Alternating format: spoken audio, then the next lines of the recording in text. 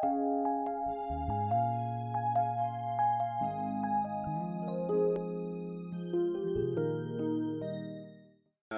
are you?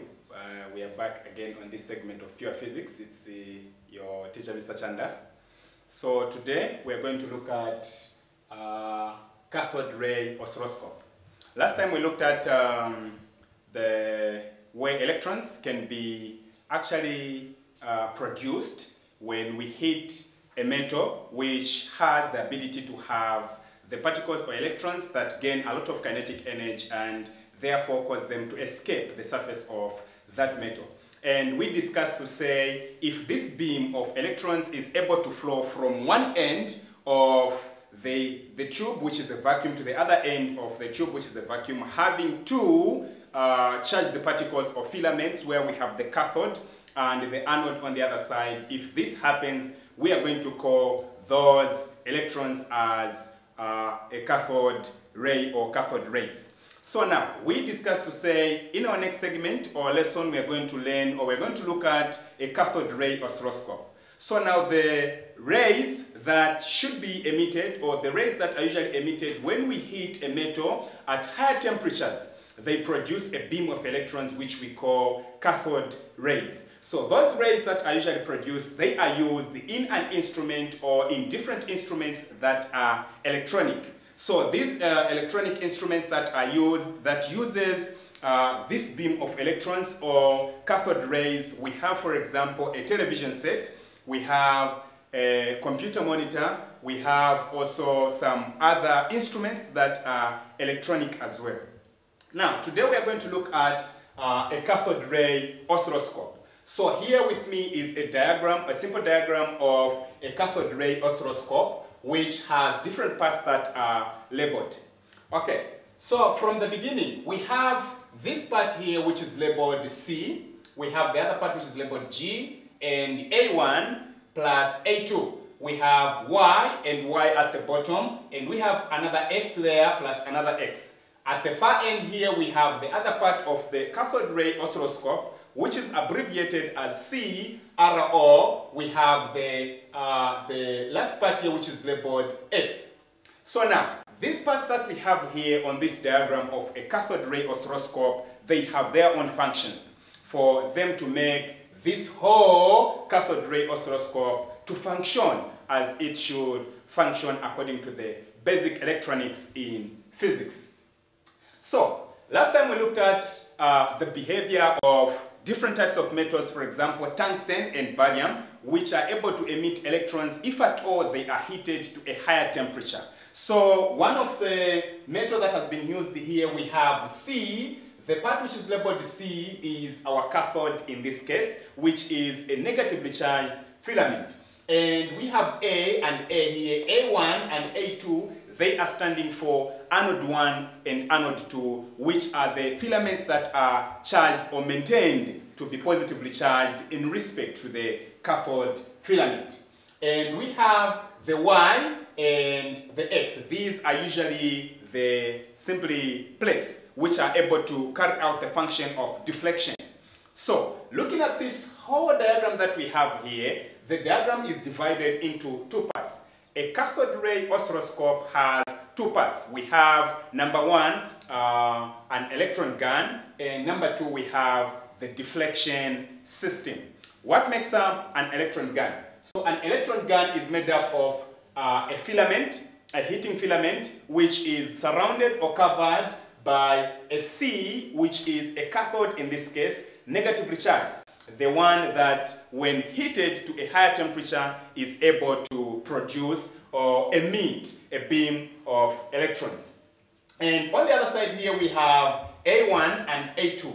The A1 and A2, as we stated earlier, they are simply the anodes, which are able to attract the emitted electrons from here and allow them to flow through there. And we have this, which is the second part of the cathode ray oscilloscope. So the second part of the cathode ray oscilloscope is made up of the deflecting plates, where we have the Y plates and also the X plates.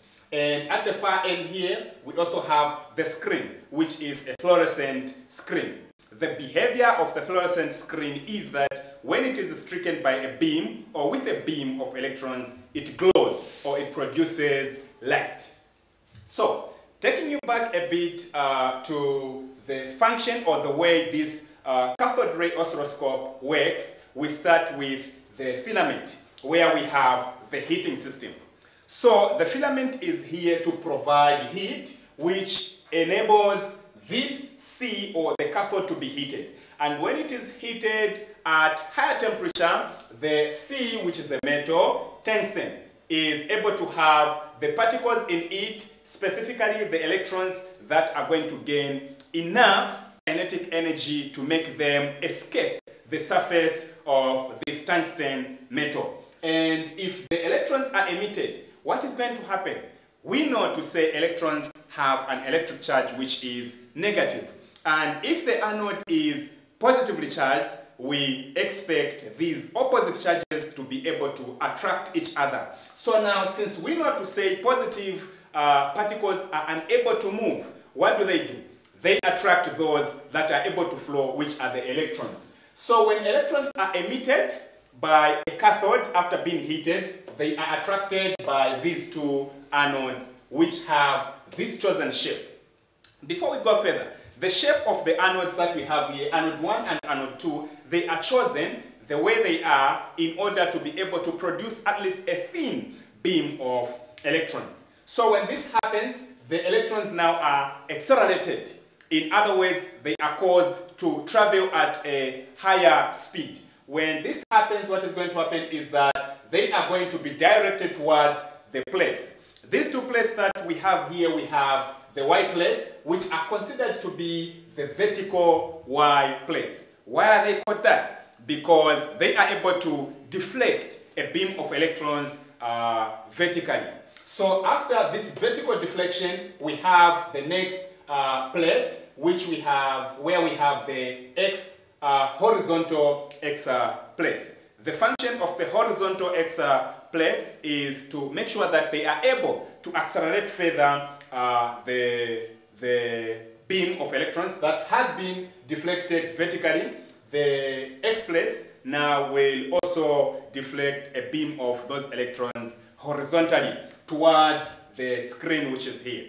Now, we know to say the nature of a fluorescent material is that it glows when it is stricken by a beam of electrons. So this beam of electrons will come and strike the surface of a mirror, of a screen, which is coated with a fluorescent material.